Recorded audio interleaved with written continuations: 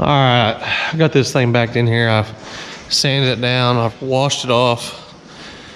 Try to get everything ready for a coat of primer. Should be good to go. So I'm about to start on that and try to get this thing primered up so I can paint it. Tired of messing with it already. A lot of work, a lot of hours in this thing. They had a lot of hours in putting all this new metal in this thing. They did a really good job, but hopefully I can get it primer knocked out this evening.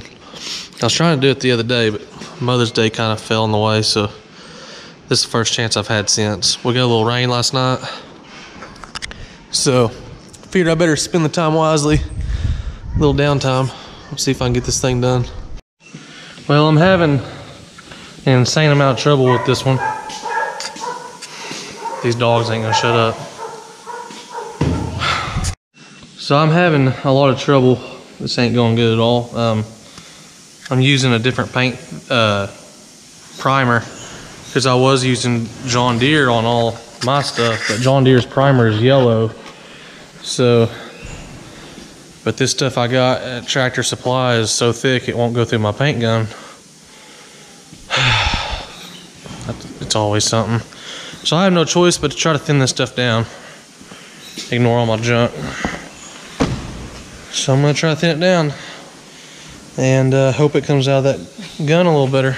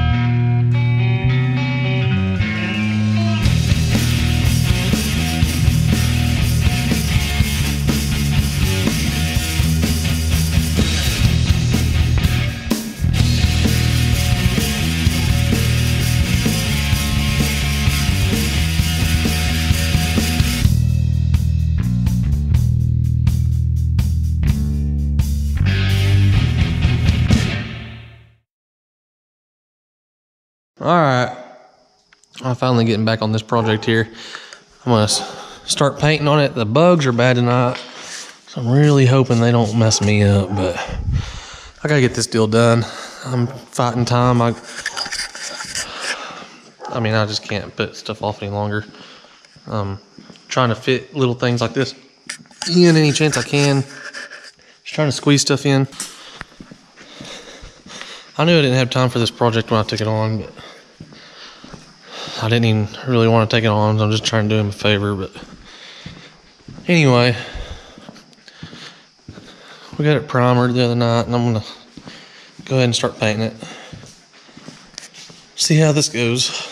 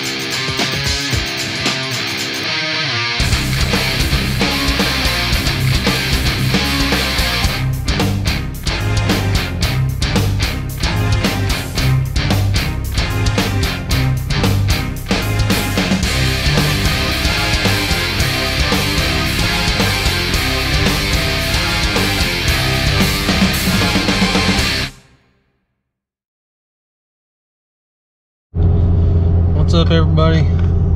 This evening I'm headed to go fill the drills up with Milo and get the Milo in the ground. I haven't got any footage today. I painted that trailer last night. I didn't realize time was getting away from me. I got in about a little after 3 a.m. Anyway, I got the trailer painted except for the inside. I was gonna do that today, but I've been on a sprayer all day, and now I'm gonna try to pull an all-nighter and get all this Milo in the ground, or get a bunch of it in the ground. My brother-in-law is going to come relieve me at about 7:30, 8 o'clock tomorrow morning, so it's a little after 8 now. So I'm trying to get all this, hopefully I'll get going good before it gets too dark, but I'm afraid I ain't gonna beat the sunset. But just busy right now, trying to get everything good. Hoping next week I can get everything caught up next week, kind of slow down some, but see how it goes. But that's the plan. I'm using that crustbuster drill. I got it set on 20-inch spacing, and it's set on 9 pounds the acre, which is normally on 10 pound, or normally on 10-inch spacing. So I plugged every other hole. That should get it on 20-inch spacing, and to get it down to it should be right around 4.5 pounds. But I know how that kind of goes. It's probably gonna be putting about 6 down. I don't know. Another farmer around me, he says always shoot for 5. Nutrient Ag told me to shoot for 2.5 to 3. But so hopefully I don't put too much out. But we'll see how it goes. I hope I got them things shut down good enough and everything goes smooth, I hope. It's hard to tell on a 40-foot drill. Shouldn't take but like 30 bags to do this whole place, so you could dump them all in, you won't know until the end whether you're close or not. So we'll see how it goes though. That's the plan. Well, we'll beat the sunset at least. Now the hard part, I gotta fill this drill up.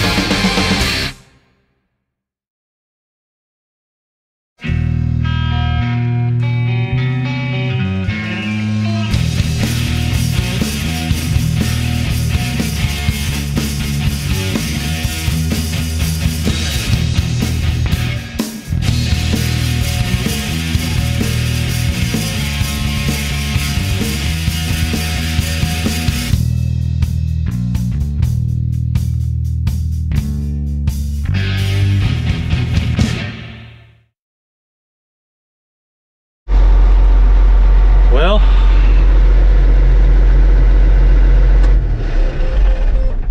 if you want to see what an idiot looks like, right here.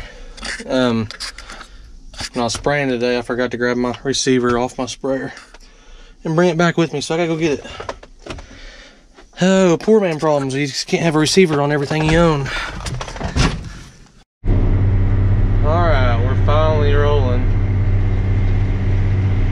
It's gonna be a long night. It's 9:45 right now. I'm just making my first pass. It's been a heck of a day. But hopefully everything's set right. Goes good. I need a win. I'm tired of taking the L's lately. Need something to go right. Hopefully everything goes good. Got a moth flying around in here. There's a little wash. I got a moth flying around in here and it's bugging me. I guess it rained hard enough here to cause a couple of new little washes. They weren't here the other day, right there. I was looking back, I wasn't looking forward. I gotta pay attention. This moth flying around is bugging me. Wish I could catch him on the back glass again. I was open that up. set him free. I gotta check my seat depth and all that good stuff here. Just a little bit. Make this end of this pass and look. Our seat depth is okay. I just hope our rate is right. It's gonna be super hard to tell until we get several hours into this thing.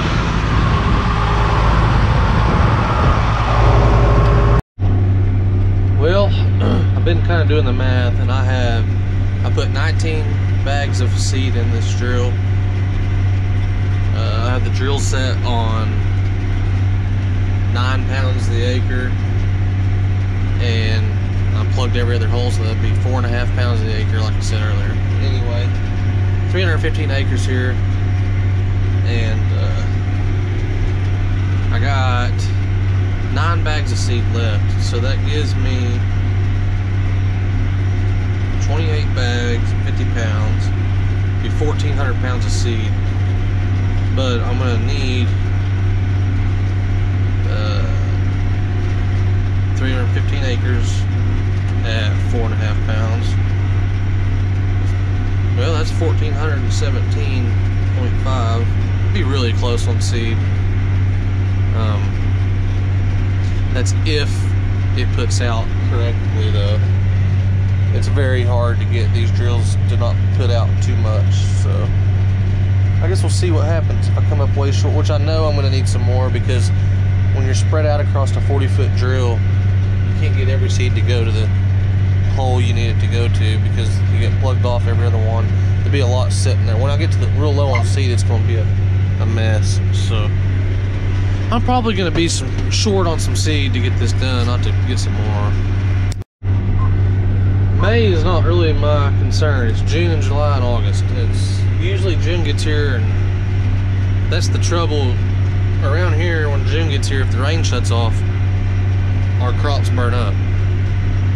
If it'll rain a little through June and buy us time through July, because it never rains in July, hardly ever, and it's super hot, it makes a huge difference. But we'll see what happens this year.